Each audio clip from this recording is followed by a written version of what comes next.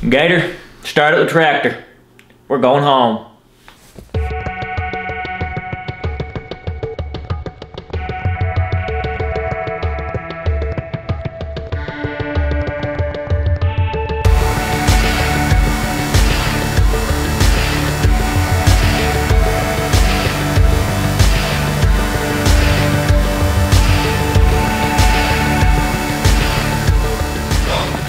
So I don't know what it is about the library, but it seems like my brain just wants to sleep when I get there. Pretty much every time it doesn't matter where I sit, could be the desk, those lazy chairs, out like a light. So today I was like, all right, I'm not gonna fall asleep. So I went to the second floor where they have a bunch of like desks and stuff, and I was like, all right, I'm gonna study. But then I just fell asleep at the desk. Had no idea where I was when I woke up. Anyway, I did get some reading done. I have a quote to give, and then I'll go do something other for the bit, but reading about Newton. So when he was 22, he just finished his undergrad at Cambridge. The bubonic plague was coming through, and he had to quarantine for like 2 years. He didn't have it, but he had to go and like hide. And so in those 2 years, quote unquote, he invented the method of fluxions, which is the calculus, discovered the law of universal gravitation, and proved experimentally that white light is composed of light of all the colors. All this before he was 25 years of age.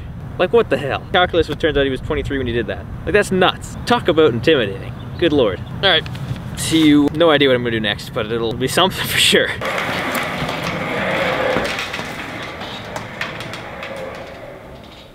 So, ladies and gentlemen, I have finally done it. I've bought in, I've dove in. We got naive set theory. I've been avoiding it for a long time because it's just like, it sets, and it's so annoying. It's like, what the hell are we doing? But you gotta get it done. So that is what I'm doing, getting it done. And I'm on page 7, and I'm very bored. But it's, you know, it's set theory, the basis of all mathematics.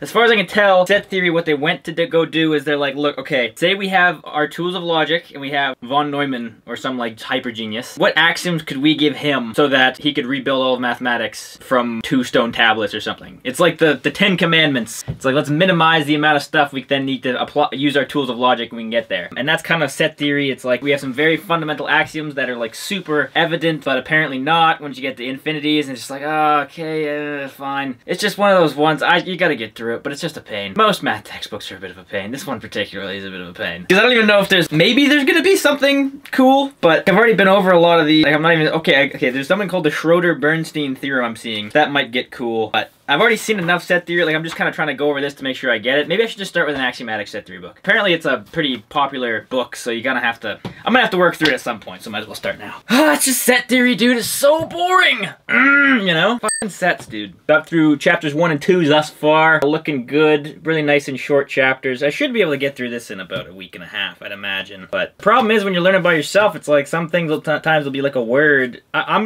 gotta learn to be less pedantic. I'm just gonna skip over some stuff. Because I'm pretty sure I get most of it, and then there'll be like, just now in section 2, there was something I was confused about, and I was staring at it for like half an hour. There was nothing to realize, it's just like, this sucks. I won't explain it here, but I was going over like what a sentence is, and I already got it, and then he kind of said it weird, and I was reading this one sentence for like half an hour, and I should have just skipped. I gotta learn to start skipping more. Okay, that's gonna be my promise to myself tomorrow. I'm gonna skip more. It sounds like not something you should vow to do, but I'm gonna start skipping a little bit more, because you can just like get halted on the self-education journey. So I'll try to learn to come back or something, I don't know. And then sometimes sets, man. It's like, how cool could it be, the proofs? It's fucking sets. It's like, fine, I'll do it. Sets, you know? I'm gonna punch a hole in the drywall. Tell you right now. Sets, man. All right, that's gonna be all. I didn't really have any explanations to give. I learned with the axiom of choice, and he goes over the axiom of specification, which sounds like the axiom of choice to me. Close enough. Specification, choice, kind of close. Anyway, that's, it's just not that exciting. I can't really get that hyped up about this. I can get hyped up about how boring it is, but I don't know. It's not gonna be that interesting of a presentation. It's just sets. It's like,